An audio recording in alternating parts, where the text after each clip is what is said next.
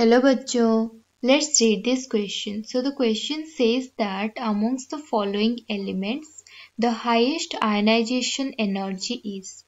So 4 electronic configurations are given and we have to find out the configuration having the highest ionization energy. So let's solve this question. So first we have neon, then 3H2, 3p1. So this is first electronic configuration. Now neon, 3H2, then 3p3, and also neon, 3H2, 3p2, and argon, 3d10, 4H2, 4p3. So now if we'll remove one electron, ionization energy, that means we have to remove one electron. So when we remove one electron from this electronic configuration, then it becomes the outer electronic configuration becomes 3H2, which is the electronic configuration of inert electronic configuration. That means it becomes stable. So it will not be the answer because easily we can remove one electron, because after removing one electron it becomes stable. So this will not be the answer. Now we have 3H2, 3p3. So this is half filled electronic configuration, half filled stability. We can say that half filled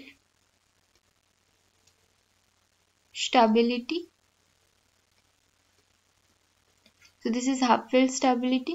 So if we'll remove one electron from this electronic or from 3p orbital, then we need more energy, or ionization energy would be highest, or should ionization energy will be highest in this case because it is half filled stability. Now comes to this electronic configuration. So here also if we will remove one electron, there will not be effect in the ionization energy, or we can say that the ionization energy will not high in this case, because if we will remove one electron, then the better option is it will accept one electron and becomes has the half filled stability and becomes stable. So that will be the case, but in this case the ionization energy will not be high. So this is also not be the answer. Now we have 3d10, 4H2, 4p3. So here also 4p3, 4H2 present. So we'll remove from electron from the outer orbital, that means from 4p orbital. So this has also half filled stability.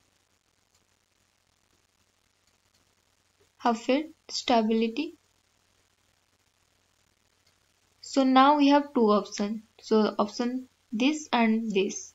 So if we compare this option, in this case there is an addition of new orbital, that is 4 orbital, but here only 3 orbitals are present, but here 4 orbital, 1 extra orbital is added. That means it is more closer to the nucleus and it has the effective nuclear charge, or you can say that here more as compared to this electronic configuration, because it is nearer to the nucleus. It is nearer to the nucleus as compared to this electronic configuration. So in this case ionization energy will be highest. So if you see, then option B is the correct answer. 3H2, 3p3. Option B is the correct answer. Hope you understand it well. Best of luck.